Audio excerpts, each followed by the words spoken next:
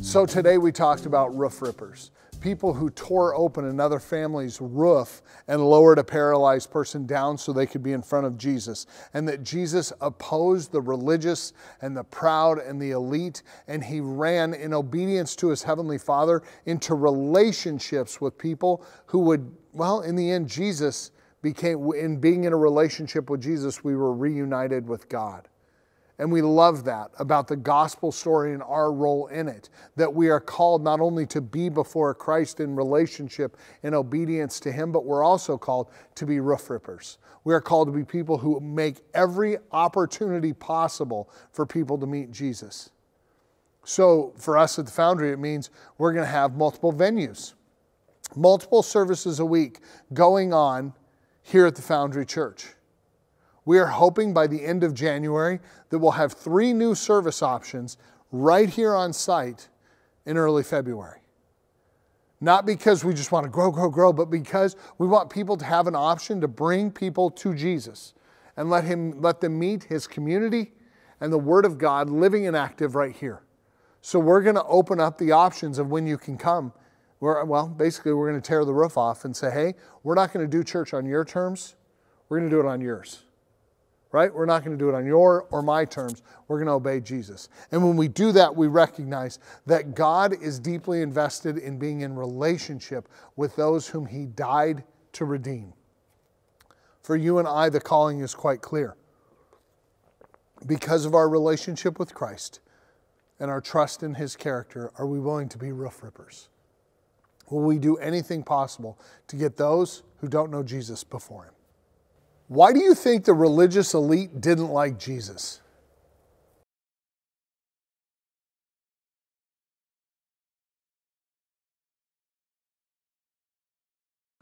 How is obeying God different than just following the rules?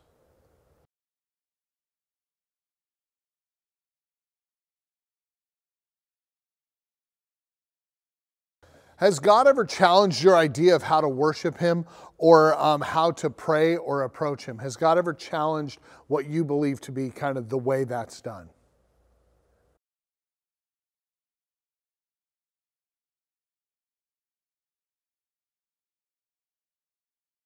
Why do you think Jesus said to the paralyzed man, your sins are forgiven, before he physically healed him?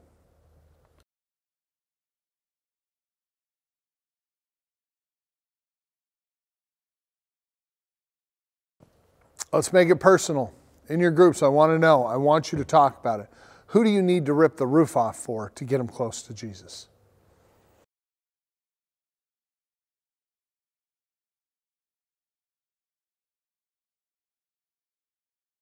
All right, kids, here's your questions. First question is, if you had a friend who was very sick, how far would you go to get them medicine? What would you do?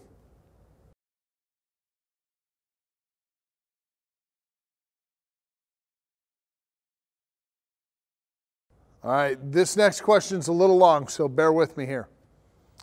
Hurts on the outside are easy to see. It is easier to know if someone has a broken arm than to know if they have hurt feelings, especially as we get older. We mask that well. God wants us to care for people's outside needs that are easy to see, just like Jesus did. But he also wants us to care for their inside needs.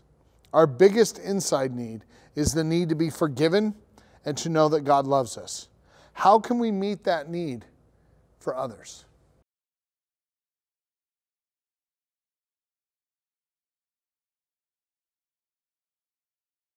I want you to pretend you're the paralyzed man.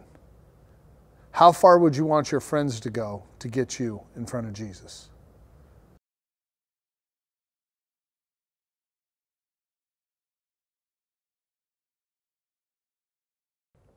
The question we're answering this week is, do we think we'll ever have a church directory? This one's super easy. Probably not.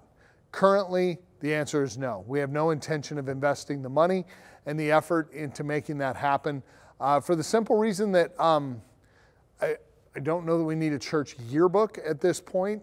We have a number of people in our church, but at the same time, we're on different campuses, different locations, different venues, different services. And instead of having a big yearbook of people, we would like to make sure you're making the effort to invest in the people who worship with you and connect with you in your groups and different things like that. So right now, as for creating, I like calling it a church yearbook. No, we are not planning to do a church yearbook. It's not a yearbook. Again, what was it called? Directory. Sorry, I kept saying yearbook and then I forgot the real term. So no, we're not planning on a church directory / yearbook. But I vote for Kyle for best audio visual production and best smile. Yeah, Kyle has a nice smile. So yeah, and Justin would get best laugh because he always encourages me when I tell a stupid joke and he laughs really hard. I like that. I don't know what the other awards would be.